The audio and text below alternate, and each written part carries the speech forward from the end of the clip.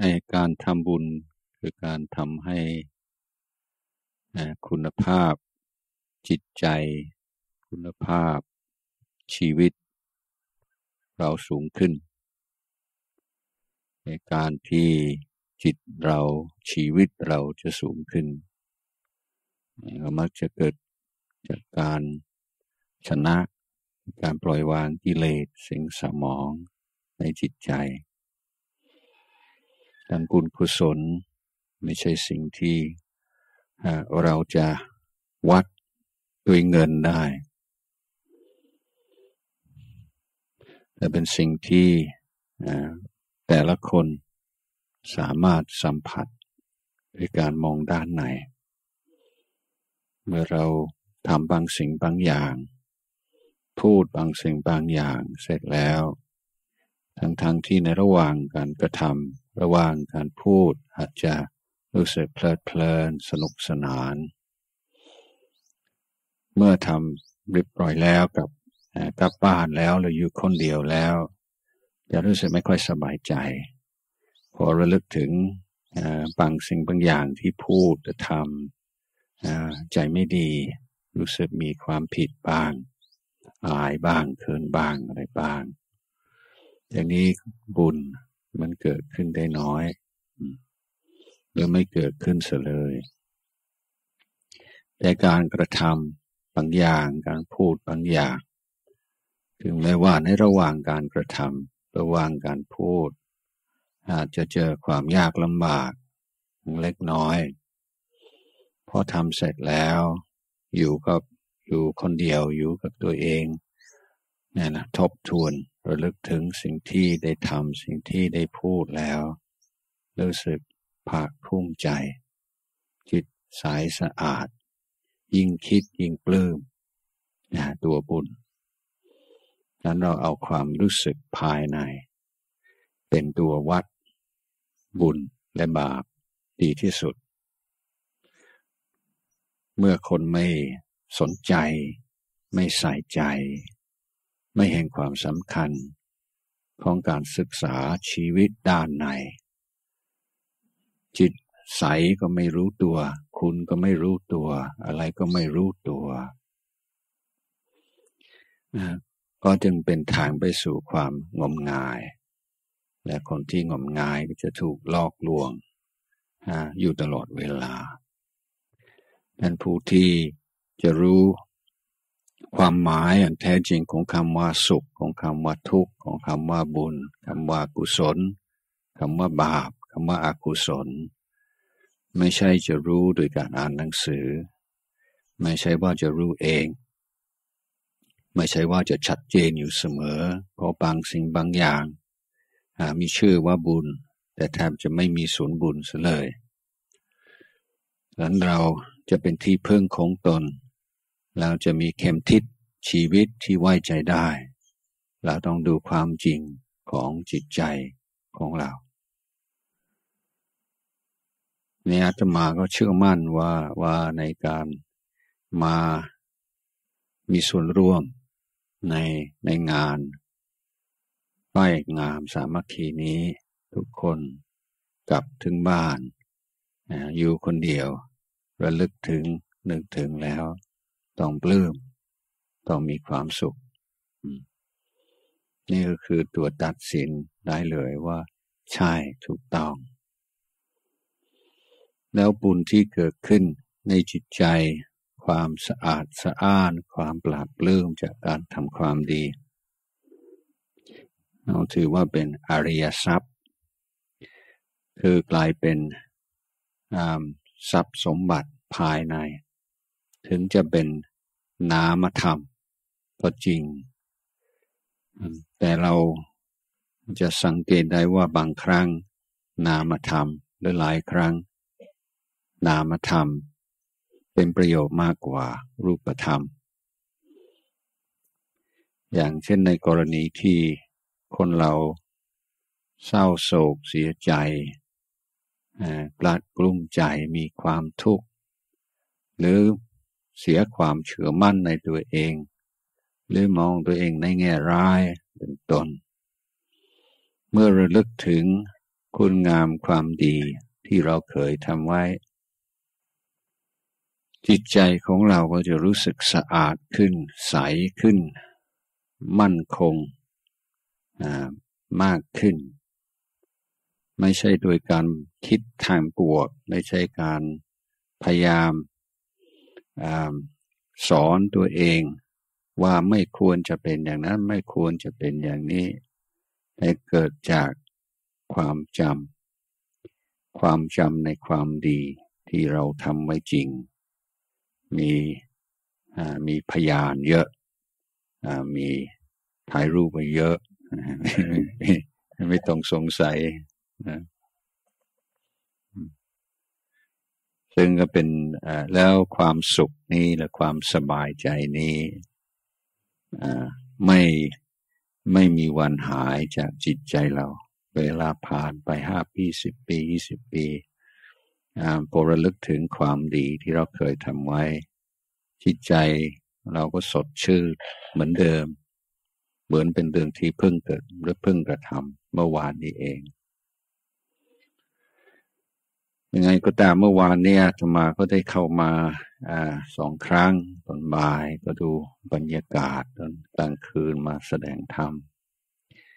ชื่นชมหลายอย่างประทับใจให้ความเป็นกัลยาณมิตรต่อกันและความช่วยเหลือซึ่งกันและกันและการความสามัคคี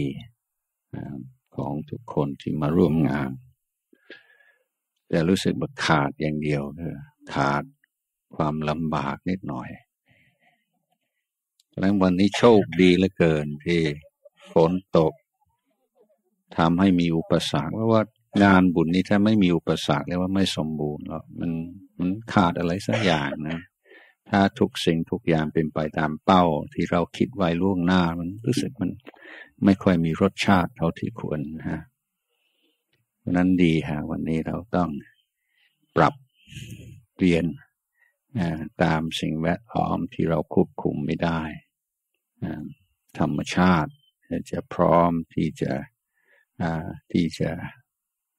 เล่นงานกับเราตลอดเวลานั่นจะทำให้มนุษย์เราไม่ถือตัวถือตนมากว่าจะทำอย่างนั้นทำอย่างนี้ถ้าไม่มีอะไรเปลี่ยนแปลงถ้าธรรมชาติอำนวยธรรมชาติไม่ขัดข้องเราจะทำเนี่ยเราก็ต้องคำนึงถึงความไม่แน่ไม่นอนอยู่เสมอพร้อมที่จะรับมือพร้อมที่จะปรับในสิ่งที่ควรปรับตามความสมควรพร้อมที่จะยืนยันในสิ่งที่ควรยืนยันตามเวลาที่มีการความกดดันหรือความยั่วยุนั้นนักปราชญ์ผู้มีปัญญาจะรู้ส่วนไหนที่อนุโลมได้ส่วนไหนที่อนุโลมไม่ได้ไม่ใช่ว่าอนุโลมทุกสิ่งทุกอย่างอันนั้นเราจะเสียหลักเหมือนกันอย่างเช่นพระสงฆ์เราไปอยู่ต่างประเทศเราจะปรับตัวอย่างไรกับสิ่งแวดล้อมที่แปลกประหลาดสำหรับเราหรือว่าที่ไม่เอื้อต่อการรักษาพระวินัยก่อนที่หลวงพ่อสุเมโธจะไปอยู่ที่ประเทศอังกฤษก็มีการถกเถียงกันเรื่องนี้มากอย่างเช่นประธานพุทธสมาคมแห่งประเทศอังกฤษในสมัยนั้นเป็นคนมีชื่อเสียงมากเป็นผู้พิพากษามีชื่อของอังกฤษชื่อแปลกๆชื่อคริสต์มาสฮัมฟรีสเป็นคนที่เขียนหนังสือหลายเล่มทำให้คนอังกฤษในสมัยนั้นรู้จักกับพุทธศาสนาในวงกว้างขึ้นนี่พอมิสเตอร์ฮัมฟรีทราบว่าพระเราจะไปสร้างวัดที่อังกฤษในฐานะเป็นประธานพุทธสมาคมออกความคิดเห็นว่าไม่น่าจะครองผ้าจีวรเหมือนอยู่เอเชียนี่เรื่องการแต่งตัวแบบพระในเมืองไทยมันเหมาะกับประเทศไทยหรอก แต่ถ้ามาอยู่อังกฤษควรจะแต่งตัวเหมือนคนอังกฤษไม่ควรจะยึดมั่นถือมั่นในรูปแบบอะไรไม่พวกนั้นเลยโอ้มันมีหลายความคิดหลายความเห็นเหลือเกินสุดท้ายหลวงพ่อสุเมโธก็ได้ปรึกษาหลวงพ่อชาเรื่องนี้เรื่องพระวินัยเรื่องการรักษาพระวินัยในต่างประเทศหลวงพ่อท่านสอนว่ารักษาหมดพยายามรักษาหมดทุกข้อแต่ถ้าเวลาผ่านไปพอสมควรปรากฏว่าบางข้อรักษาไม่ได้จริงๆแล้วค่อยคิดใหม่ค่อยทบทวนใหม่แต่เบื้องต้นเอาหมดเลยแล้วท่านก็ทำตามหลักนั้นปรากฏว่ารักษาได้เกือบทั้งหมดเลยไม่มีปัญหามากก็มีการปรับเปลี่ยนนิดๆน้อยๆอย่างเช่นออกบิณฑบาตก็ใส่รองเท้าเรื่องการอังสะก็ออกแบบใหม่คล้ายๆพระมหายานมีแขนยาวเพื่อหน้าหนาวจะได้สเวตเตอร์ใส่ไหล่ข้างในก็มองไม่เห็นก็ดูเรียบร้อยดีก็เรื่องการแต่งตัวก็มีการเปลี่ยนแปลงนิดๆน้อยๆแค่นอกจากนั้นแทบจะไม่ต้องเปลี่ยนอะไรเลยคือท่านเพราะท่านก็ไม่ได้ปฏิเสธรูปเดียวว่าไม่ได้แต่ท่านก็บอกว่าเอาแล้วแต่สะดวกทางสายกลางของท่านก็พยายามให้เข้มงวดไว้ก่อนถ้าเข้มงวดไม่ได้แล้วจึงค่อยๆคิดใหม่เรื่องพระวินัยในพระเราในเมืองไทยก็เหมือนกันนะท่านจะสอนว่าให้หาปีแรกให้เข้มงวดไว้ก่อนแล้วจึงค่อยถ้ามีส่วนไหนที่จะผ่อนคลายนิดหน่อยแต่ถ้าผ่อนคลายก่อนนี่จะให้เข้มงวดทีหลังไม่ได้แต่เข้มงวดก่อนแล้วก็ค่อยผ่อนคลายบางส่วนทีหลังอันนี้ก็เป็นไปได้มากกว่านั้นในเรื่อง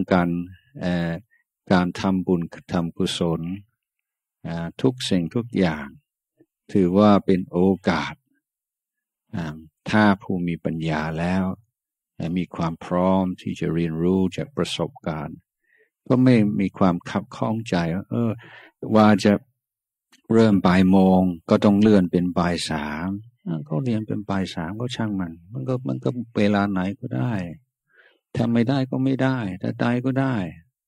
ทำให้มันดีแต่อย่าให้จิตรำคาญอย่าให้จิตฟุ้งซ่านอย่าให้ทุกข์อย่าให้เครียดเพราะว่าถ้าจิตใจเราเครียดจิตใจเราทุกข์จิตใจเราเศร้าก็ไม่เป็นบุญเป็นบุญแต่ชื่อนั้นเมื่อเรามีอุปสรรคอะไรเกิดขึ้นนี่แหละดีที่สุดเพราะเป็นการทดสอบว่าในเมื่อต้องเปลี่ยนแปลงอย่างกระทันหันจิตใจเราเป็นยังไงไหมเป็นสุขได้ไหมรักษาความเป็นบุญภายในได้ไหมนั้นทุกสิ่งทุกอย่างแล้วถ้าเราเป็นนักศึกษาชีวิตเป็นผู้ที่เอาคำสั่งสอนพุทธเจ้าเป็นเครื่องมือพัฒนาชีวิตในทุกด้านทั้งด้านกายวาจาใจก็มุ่งมั่นในการลดกิเลสในการขัดเกลากิเลสให้อาการขุ่นภายในลดน้อยลงทุกวันอาการใสสะอาดเพิ่มขึ้นทุกวันเราพร้อมที่จะได้กำไรจากประสบการณ์ทุกอย่างเป็นบุญได้ไม่ว่าอยู่ที่ไหนไม่ว่าอยู่กับใครจิตใจของเราเป็นบุญได้ถ้าเราฉลาดพอถ้าเรามีความตั้งใจถ้าเรามีความมุ่งมั่นต่อคำสั่งสอนของพระพุทธเจ้าวันนี้ถึงแม้ว่าบุญกุศลเป็นนามธรรมเป็นสิ่งที่ตาเนื้อมองไม่เห็นแต่ในงานของเราคราวนี้ก็มีผลงานเป็นวัตถุและแม้แต่ในวัตถุและเนื่องจากว่าเป็นครั้งแรกที่เราจัดงานก็ยังมีอะไรที่มันยังไม่เพอร์เฟกต์ยังไม่100%อย่างเช่นสีของผ้ายังก็ไม่100%ก็ไม่เป็นไรเราอาตมาก็จะย้อมอีกครั้ง2 ครั้งก็ไม่เป็นไรเราก็เรียนรู้ เพราะว่านี่มันเป็นครั้งแรกที่เราจัดงานอย่างนี้ได้ขอคิดหรือว่าปีหน้าจะให้มันดีขึ้นแต่เราไม่ถึงว่าจะต้องเพอร์เฟกต์100%เราจึงภูมิใจได้เพราะความภูมิใจอยู่ที่เจตนาอยู่ที่ความบริสุทธิ์ใจอยู่ที่ศรัทธาอยู่ที่ความตั้งใจอันนี้แหละตรงนี้ที่บุญเกิดแน่ๆทุกอย่างหรือว่าได้ผ่านพร้อมไปด้วยความเรียบร้อยอาตมาจึงขออนุโมทนาทุกคนที่มีส่วนร่วมในงานฝ่ายงามสามัคคีครั้งแรกนี้โดยเฉพาะชาวปัญญาประทีปทุกคนผู้เป็นเจ้าภาพผู้ที่ได้จัดสถานที่จัดงานทุกสิ่งทุกอย่างแต่ว่าทุกคนที่มาร่วมอาตมาขออนุโมทนาสำหรับผู้ที่จะเดินทางกลับบ้านต่อไปขอให้ได้เดินทางกลับไปด้วยสวัสดิภาพทุกคน